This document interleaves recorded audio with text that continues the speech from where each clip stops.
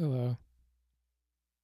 Just want to make a quick video for the SongCreator. The last update I did was 11.6. The newest version I have is 11.21. I wrote a small little changelog. So on my GitHub, I can see, let's see, between 11.21, well, I only actually pushed 11.20. I've yet to push 11.21. But when I compare 11.20 and 11.6, I see 23 commits, 9 files changed, 1,200 additions, 300 deletions.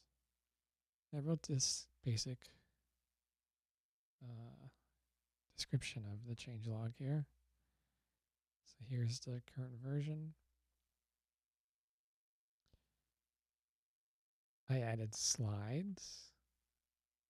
I added Ghosts-GUI option to enable or disable.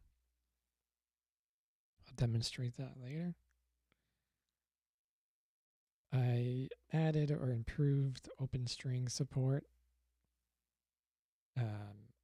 Last time I showed the video 11.6, it was only choosing the OpenString if the chosen frets currently focused on were 0, 1, 2, 3. But the update, if I check this off on lead, I'll get the OpenString even though it's focused on 7 to 10. Whatever the 4 focused frets area are, doesn't matter as long if the OpenString is inside the scale. Next, I added time signature customization. Lots to go over here. You could have up to 4 custom time signatures right now. Set the numerator, then the denominator, or you could randomize it. So right now the default setting is just 4 to 4. There's these other configurations. Every X measures, all meaning all measures will be 4, 4. Sequential. So I'll have to demo this too, but there's also this transition I could get into. I'll come back to that. All this time signature stuff. Let's go over the changelog.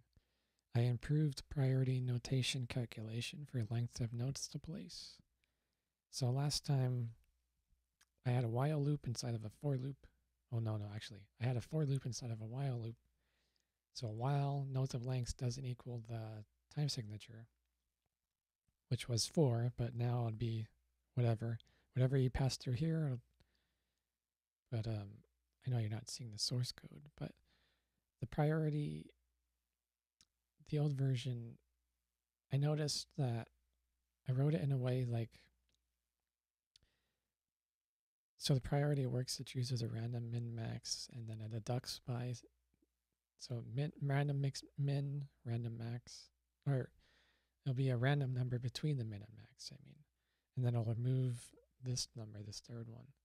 But I noticed that the way I wrote it, so once this priority goes to 0, it'll reset. But I noticed some of these would have like super low, like 5 priority, and then one of them would have 6 priority.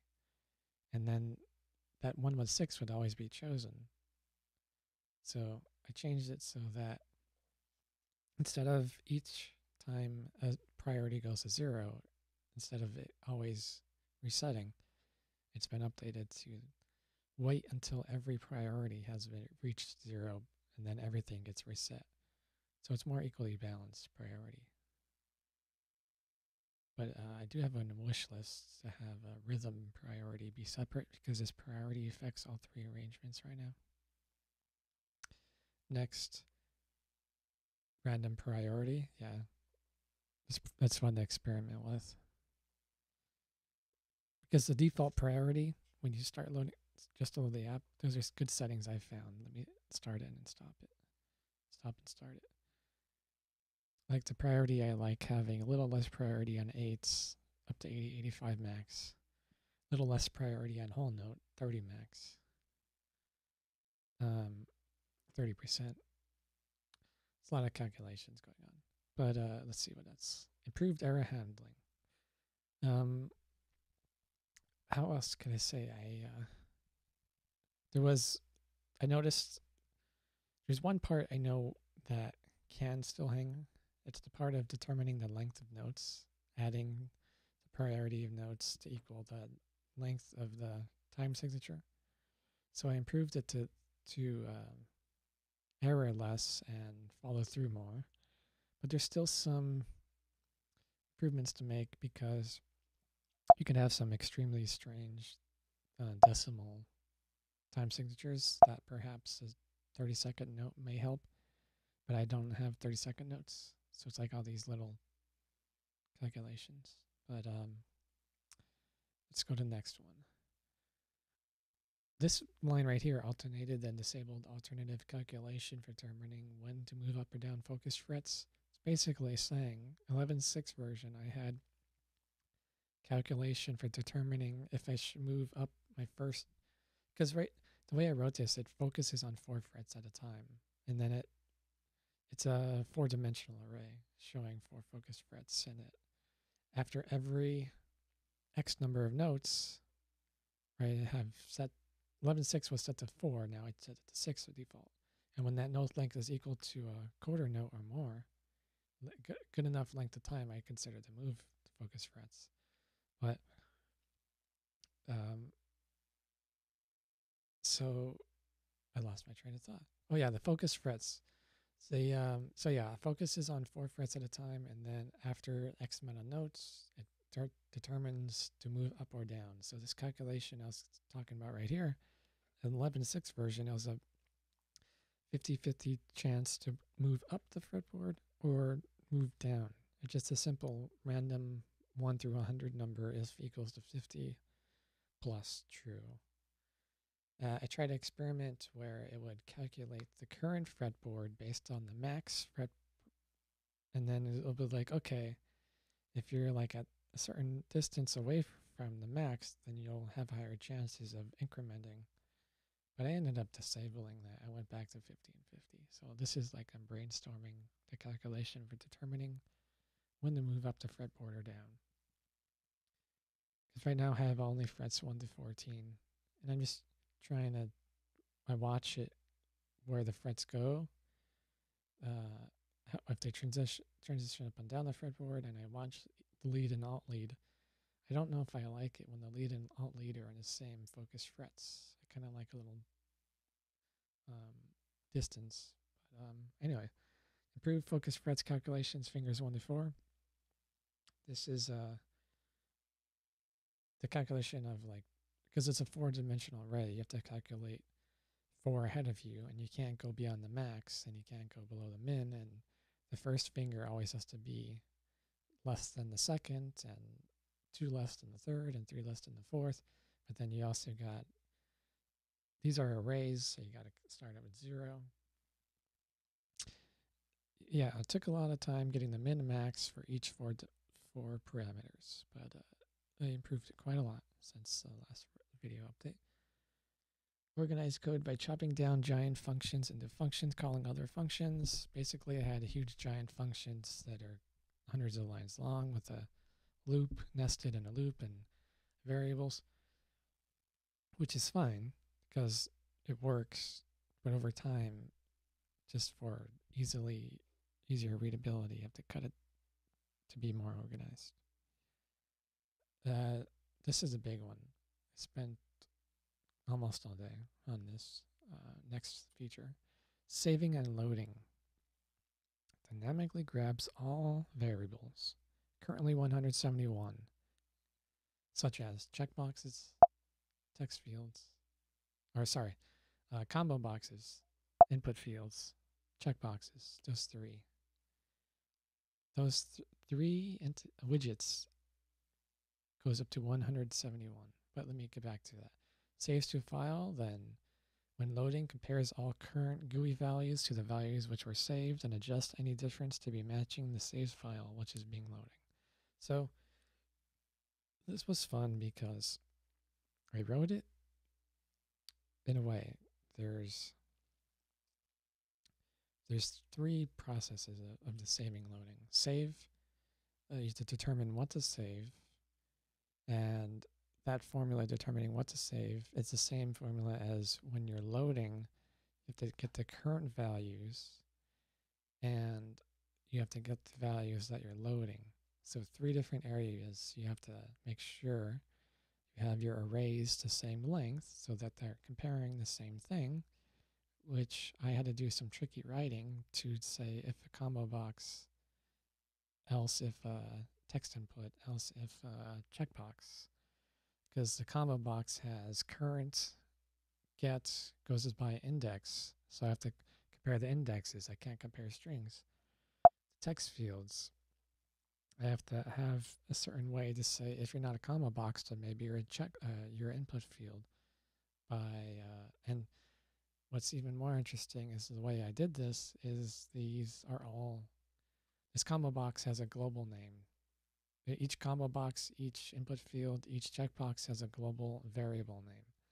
And the way I did that was getting all variables in the object. So there's a way to call all the variables as a string format, and you could like get the attributes of that object, and you could turn a string into an executable command.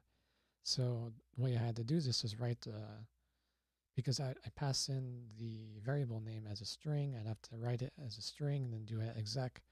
So like things like deleting the input field and setting the text, I write that as a string, then execute it, because I wanted to do this because this is for like if I ever add any feature checkboxes, combo boxes, or input fields, I won't have to update the save and load formula, because the save and load formula just grabs every variable and determines it from there. So there's 171 different variables. There's 3 different areas that has 3 different ways of saving and loading, and I have to demonstrate that. I made a wacky save that had everything changed and everything unchecked and everything. So I could demo that in a minute. Leads into the known issues. When I generate more than one song without closing the app and reopening, I keep adding things required to be cleaned up each song generation. Lots of config tracking things being updated between multiple files. So I have a config file that multiple files access to store data, compare. For example, the time signature customization, I had another array of measures by index and their time signature. So it could be referenced in 2 different areas. When adding the note lengths, it has to reference that index and then get the time signature to determine how many note lengths to add. So when you're creating the measure, that adds to that config array of indexes for each measure that has time signatures.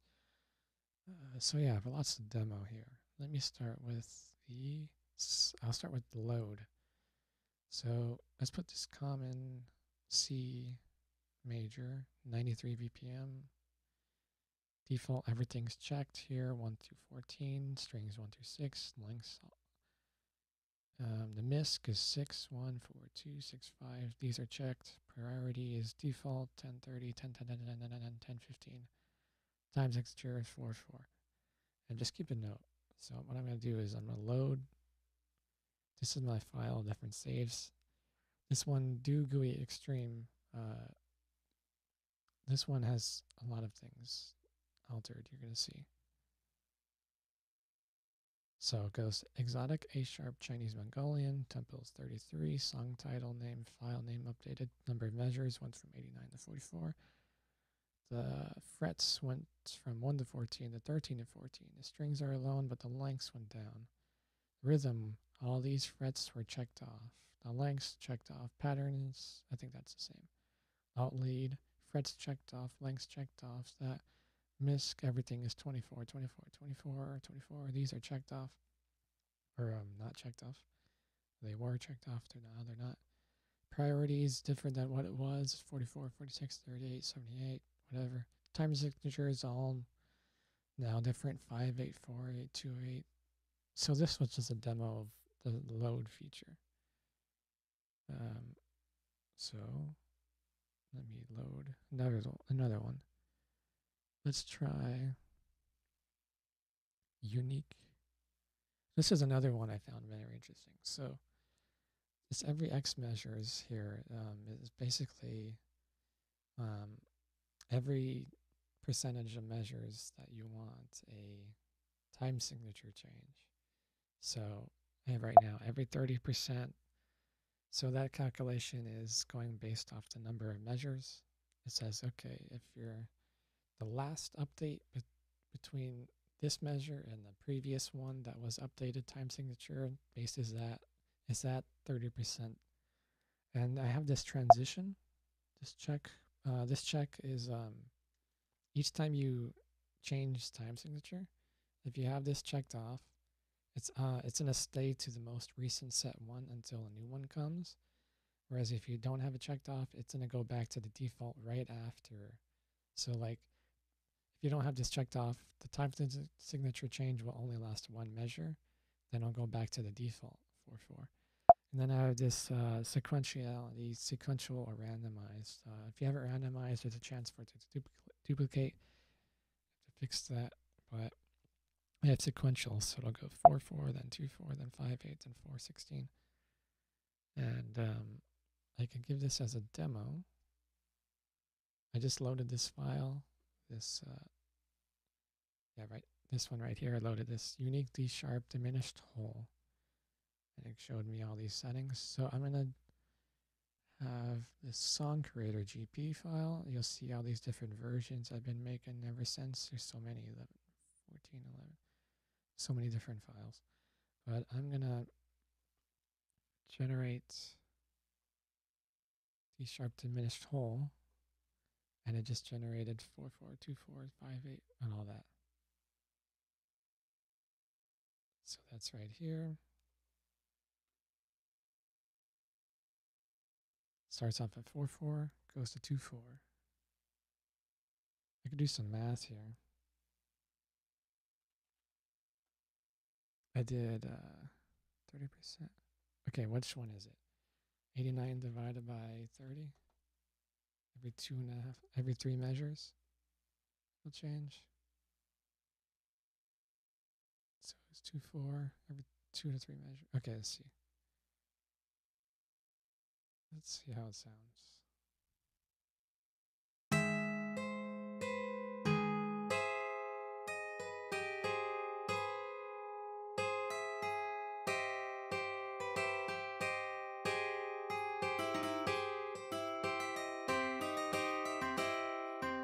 Back to 4.4, going to 2.4,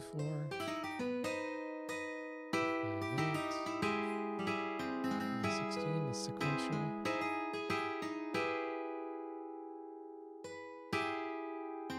2.4, the next one will be 5.8, next one will be 4.16. Okay, let's try this demo with different settings. I'm going to try, these are the demo settings. Let me close and reopen just to be safe.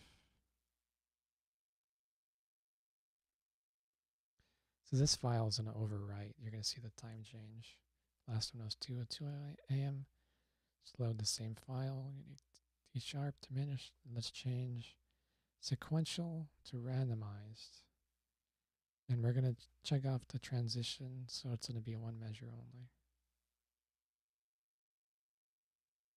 Updated 204, so the file just updated. Oh, did I change the 30% randomized, non-sequential? Oh, never mind, yeah. So it goes back to 4.4 right after it changes. So this is this is good for Rocksmith. You could do a time signature change.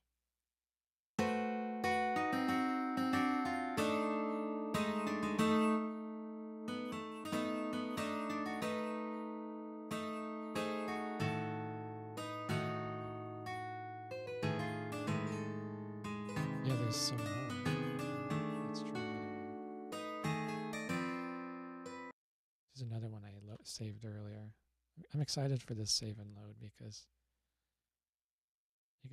sometimes you get a good combination, and may even take 2 tries to make a good song. Just based on the priorities, always be randomly different. Let's try another one. This one I had fun with. Chinese, Mongolian,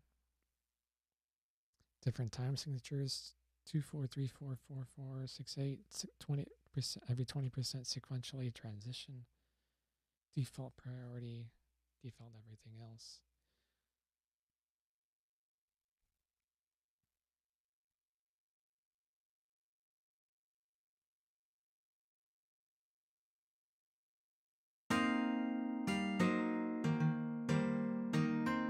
Oh, C pentatonic moves under the title. Okay, it's another bug.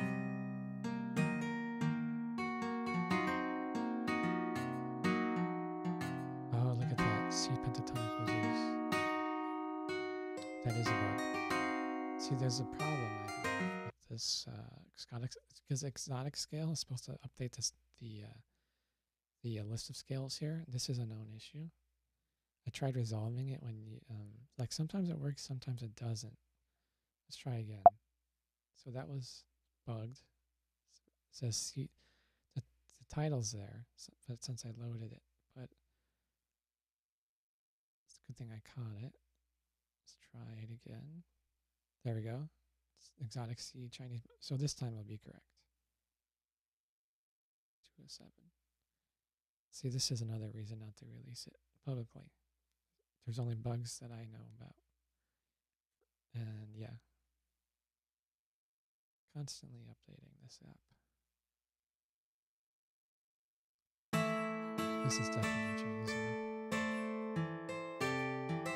You see 2-4, starting at 2-4. Go to 3-4, and the transition is keeping the 3-4 up until the next time. So this is what, 30% or 20%? Where's the calculator? 9 and 20. Every 4. I made it integer, not float.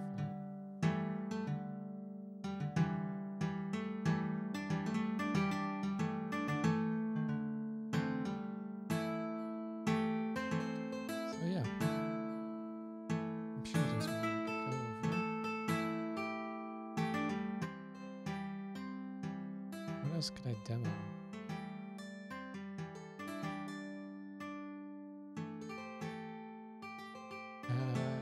I mean, I could break it. I want to find some strange time signatures. I had fun learning this whole new numerator denominator, how the time signatures are created. And so basically the denominator is the note length, and the numerator is how many of those note lengths. So the note length is 4. What I mean is it takes 4 quarter notes, 1 second each. So 4/4 is 4 quarter notes. And it gets more complex than that. Okay, right. 8. So this is based on 8 notes. 4 8s, wouldn't that be what? 2? Let's see. 4 8s.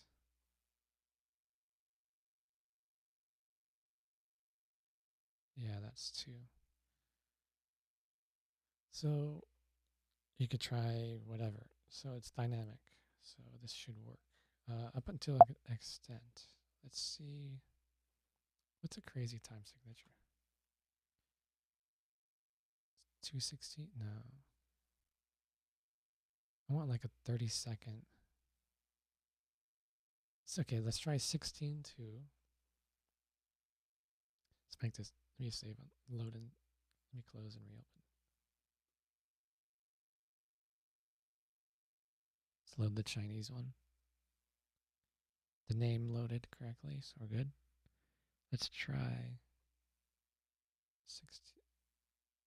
What is it? Oh, I didn't have them all. I didn't go up to 16 on purpose, damn. I only went up to like 8. I don't want to go too crazy because there's still some calculation to fix. 316? No, 3.2. Let's try 3.2. Then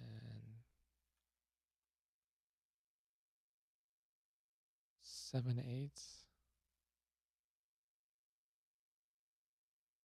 So I might have to change some settings here. Like there's a limit on number of 16ths and 8ths in a measure that could be potentially blocking time signature from being reached. All right, 2 more time signatures. 4/16, no, 4/2.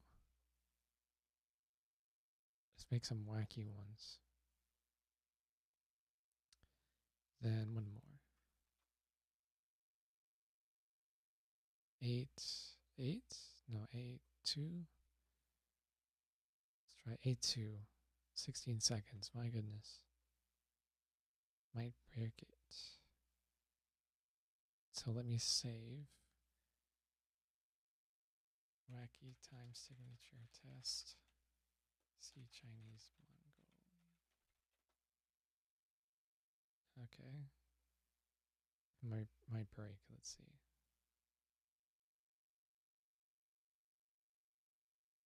Did it break? No, actually it wrote it. Let's see. 211. 3. Okay, so it's gonna go 3/2/7/8. Let's keep this up here.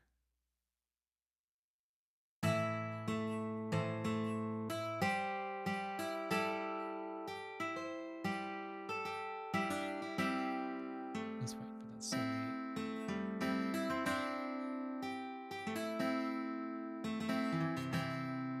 Oh, there it is. Measure 8.